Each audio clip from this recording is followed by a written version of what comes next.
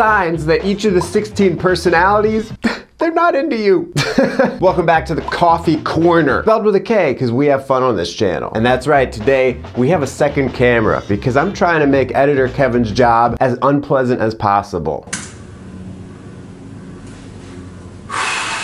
But seriously folks, sometimes there might be someone that you're interested in and you're not sure, do they like me back? So listen in for all of these signs because they could apply to anyone, but for each particular type, I think this is the one sign that it's like, if you see that, it's final. They're not into you. ESTJs, if they're not into you, well, they're probably the type most likely to just say, I'm not into you. But that's not really a sign now, is it? That's just them saying, I don't like you. So a sign that an ESTJ doesn't like you, they're not into you, is that they don't offer to help you with something. ESTJs just love to get into other people's business because to them, it's not meddling. To them, it is, I'm helping you achieve what you're trying to do. I'm helping you check your to-do list off. ISTJs, basically for an ISTJ, if the communication is all about work, or if it's all about accomplishing something, or if it's all about some kind of exterior thing, it's not really about you, it's not really about them, they're not into you. At that point, they're really just communicating with you because they just need to bounce an idea off someone and you happen to be there. Because if an ISTJ were into you, they would be like really focused in on you and want to talk to you about all kinds of stuff, not just some random task they gotta do. So sorry, when your neighbor comes over and says, can you help me change the oil on my chainsaw? They're not into you. If an ESTP isn't into you, they won't open up to you at all. Now, I know what you're thinking. You're like, Frank, ESTPs don't really seem like the kind of type to open up to you. But here's the thing. Here's my logic when it comes to this, is that ESTPs like to talk about themselves. They like to brag. I mean, look, everyone likes to talk about themselves to a degree, but ESTPs, they're just like, look at how great I am. Look at all this stuff I did. Isn't that cool? And if they like you, they're gonna try to show off by talking about themselves and all the cool stuff that they did. But also, if they like you, they're gonna use that as an opportunity to kind of open up a little bit. Now, it's not the opening up that, you know, maybe an INFP would do where they're just like bearing their soul to you. ESTPs are very calculated. They're cool and calculated, and they know, like, they're very smart. They've got this baby INFJ in their brain that's like, hey, I can make this person like me more if I just say something about me that sounds like I'm opening up. So here I am talking about all the cool stuff I did, and maybe I'll just say some kind of like, oh, it made me feel like this, and now they like me more. But that's only if they're into you. And this video is about if they're not into you. ISTPs, if they are not into you, they'll suddenly have a lot of conflicts. They'll have a lot of reasons why they can't hang out with you or be at wherever you're gonna be. The thing about ISTPs is that they're pretty good at going with the flow. So if they were really into you, if they liked you, they would drop whatever. They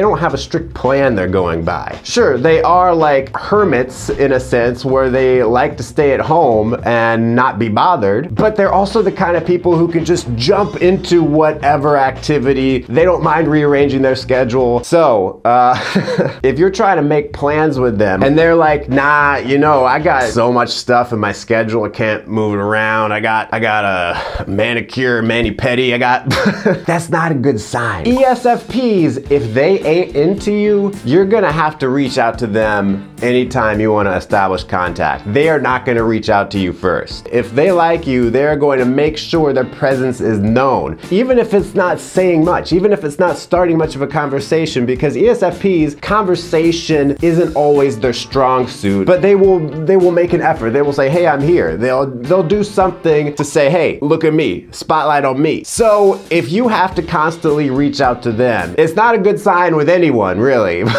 You know, there are types where it's like, even if they really like you, they won't contact you. ESFPs, not one of those types. ISFPs, this one is brutal. If they're not into you, you will feel as though you don't exist to them. It's not just like they won't talk to you, it's like they won't look in your direction. They will look through you, perhaps. You'll be in a group with them, like a small group, and it's like, did they realize I was here? Did I put on my invisibility cloak that only works for Jimmy or whoever the ISFP is in this scenario? ISFPs have a hard time faking it. This particular scenario is especially true if they are getting the sense that you like them and they don't want that to go anywhere. They can't fake it, and they're gonna be like shutting off everything. If they liked you, they would put themselves in opportunities where they appeared open for you at least to start talking to them. But ISFPs, when they're not into you, will avoid any possibility of you talking to them. ESFJs, if they are not into you, they're not gonna laugh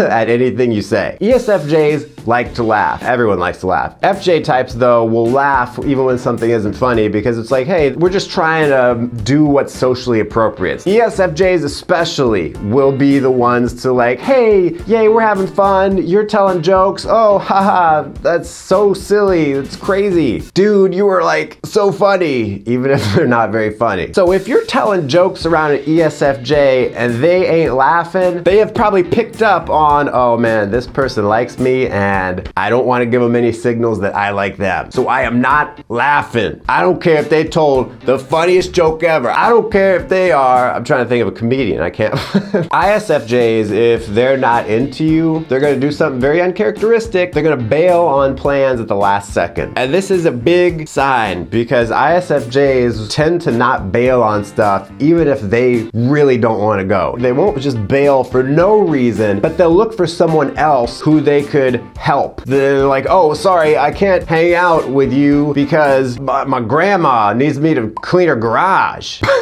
Reprioritizing, that's what it is. They're taking the hanging out with you and they're like, actually, that's a lower priority than me doing this other thing, helping this other person, whatever. It's a sign that they're not into you. ENTJs, if they're not into you, guess what? They're not gonna ask you any questions. ENTJs ask questions all the time. All the EJ types really will ask a lot of questions. They might not even care about the answer. They just like asking questions. And if they like you, they'll find a way to ask a bunch of questions. They might not even be very good questions. It's just like pointless. Why are you asking me this? But that's one of their favorite ways to communicate. So if you've got an ENTJ around you and they're not asking you anything, that's a bad sign. That means they're purposefully trying to avoid interacting with you, and they will ask questions of people who they don't even really like. ENFJs, if they're not into you, they're not gonna be matching your energy. And this goes for in person or in text. ENFJs especially, they mirror without even realizing it all the time. And ENFJs tend to match your energy and then double it. So if you go up to an ENFJ and you're like, yeah, hey, so good to see you. And they're like, oh yeah,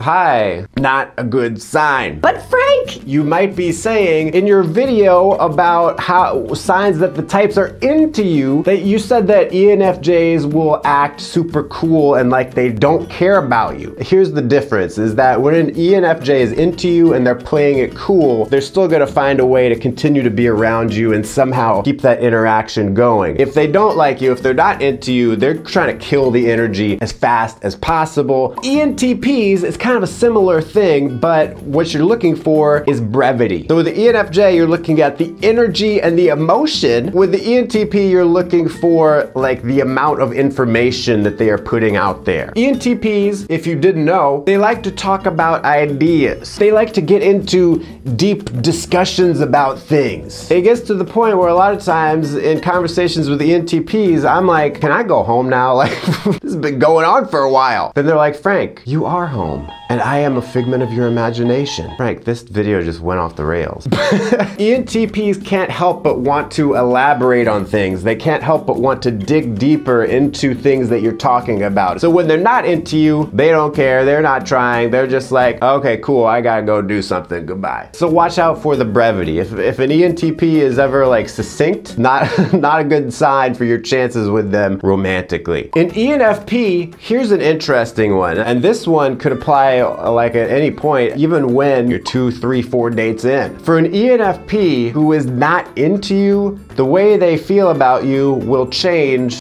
constantly. Now I know what you're saying. You're like, Frank, aren't ENFPs just kind of naturally all over the place? Yes, but not with their feelings. ENFPs, yeah, they like to experiment. They like to do different things. They like to be spontaneous. But when it comes to relationships, when it comes to how they feel about things, that's not a quick moving ship, all right? That takes a while to actually turn around. Like when an ENFP is into you, they might be like doing a bunch of crazy stuff on the surface, but you'll know like from day to day, they feel the same way about you. Or if they hate you, they will hate you consistently. INTPs, here's an interesting one. If they're not into you, they will not respond to your texts. Now with INTPs, they don't respond to a lot of people's texts. But if they like you, they for sure are gonna respond. For shizzle. It might not be immediately. I think sometimes INTPs like freak themselves out and they overthink, but they will eventually ping you back if they are into you. Especially if you're kind of making it obvious that you're into them and they don't respond, and you've got to kind of like track them down in person and be like, hey, why'd you never respond to my text? You don't really need to ask because I'm here to tell you they're not into you. So yeah, INTPs,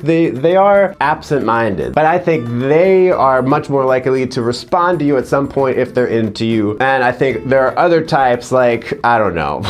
I think for instance like an ESTP is likely to kind of just forget to respond to you. Even maybe an INTJ could just somehow like, oh, I like didn't see the message. Speaking of INTJs, a sign that they're not into you is that they're like distracted a lot, especially if they're on their phone a lot. You're hanging out with them, you're around them, and they're just like not talking to you and they're instead focused here. It's clear that they got bigger fish to fry and it's frying here on, on the phone. Obviously, you know, it's not a good sign if anyone of any type is looking at their phone when they're with you. But there are some types that just like do a lot of stuff at the same time. Like if you're with an ESFP and they really like you, they still might be on their phone a lot, but they'll be able to manage it. They're good at going from one thing to the next and being like, okay, done with that, I'm looking back at you, okay, the phone, But with an INTJ, it's hard to switch from one thing to the next. They're either here or they're there.